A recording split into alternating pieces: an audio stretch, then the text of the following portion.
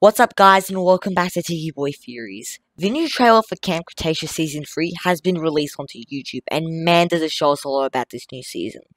We see that the kids are still stranded on Isla Nubla and are living in fear of the E750 hybrid that has escaped out of Indian secret tunnels where it was being kept. I've got nothing else to say, let's get into the trailer. So the trailer begins with all 6 kids on a raft paddling away from Isla Nubla. They're then hit by a massive tidal wave and washed back up onto Isla Nubla. After this, we see the kids walking through the jungle, which probably takes place right after their raft gets destroyed. I don't mean to bag them or anything, but I don't understand what they were expecting anyways. Their raft looked like it was made out of paddle pop sticks, and where were they expecting to go? The only place close to Isla Nubla is probably Costa Rica, Site B, or one of the 5 deaths. We then see the kids return to Camp Cretaceous and Brooklyn crosses off something on a chalkboard, which I am pretty sure was their plan to get off the island.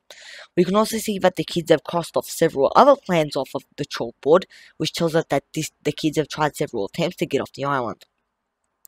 The next few scenes show Darius and Brooklyn climbing down what looks like an elevator shaft, and the rest of the kids are crawling through some air conditioning vents. If you pay attention, you'll notice that the kids are walking through the air conditioning vents very slowly, implying that they are being pursued by a predatory dinosaur, or just any dinosaur in general. After this, we also see the kids opening the doors to the 1993 Jurassic Park Visitor Center, which was also found by Zach and Gray in 2015's Jurassic World. Many people keep saying that the kids are trying to find something at the visitor center, but I just think they're hiding from a dinosaur, or they're just using the visitor center as an Easter egg. Next we see the kids walking down a corridor with some of the tackiest wall decorations I have ever seen in my life. We also see the shadow of the Monolophosaurus that looks like it's about to attack the kids. Most people keep saying that the kids are in the 1993 Jurassic Park Visitor Center, but it just looks a bit too clean to be that.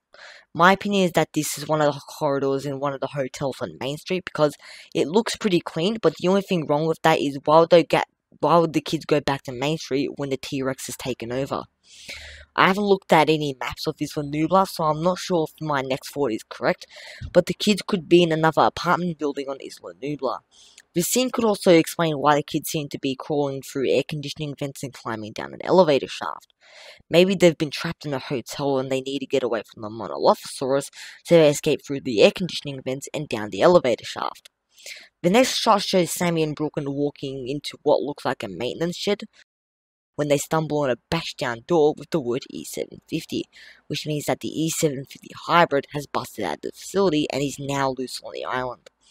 We then see Brooklyn turn on Dr. Wu's laptop and begin playing one of Wu's blogs which documents information regarding E750, aka the Scorpius Rex. In his blog, Wu explains that E750 was extremely aggressive, and straight after this we see Wu gets attacked by what looks like E750.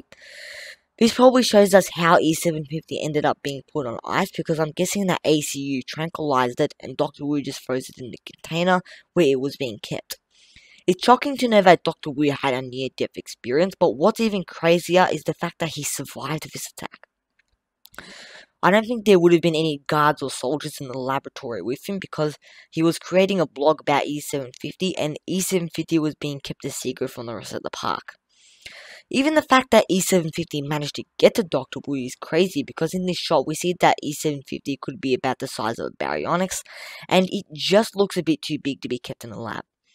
Because this hybrid was being kept a secret from Claire Deering and Simon Masrani, then I believe it would have been housed in the Indian secret tunnels.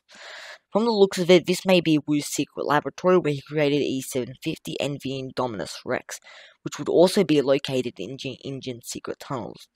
I don't know about you guys, but I think it's pretty crazy to know that this hybrid was able to bust out of a high-tech storage facility and track down Dr. Wu to kill him. That's crazier than the time the Indominus Rex figured out it was being tracked on thermal technology and used against everyone working at the park. Jesus, if this thing gets any smarter, it's gonna make its own atomic bomb or something. He's in the internet. What if he decides to access something a little more exciting? Nuclear codes. Nuclear codes. We also hear Brooklyn explaining to Darius that she and Sammy found a lab where Dr. Wu was creating the hybrids and they need to get off the island. The next shot shows Blue jumping onto a Jurassic World Jeep, which is being driven by Kenji, while Darius and Yasmina are hitching a ride with him. Now, I don't mean to get critical again, but for some strange reason, everywhere the kids go, they're able to find an operating vehicle. And why have the kids chosen Kenji to drive? He nearly killed all of them in Season 1 when he took control of the ACU van and nearly drove them off a cliff. If you think about it, Kenji is very similar to Simon Masrani. Masrani was one of the worst helicopter pilots I had ever seen, but for some reason he was chosen to pilot the helicopter to go shoot down the Indominus Rex, and he lasted like 5 minutes or something. Focus on the controls. The key to a happy life is to accept you are never actually in control.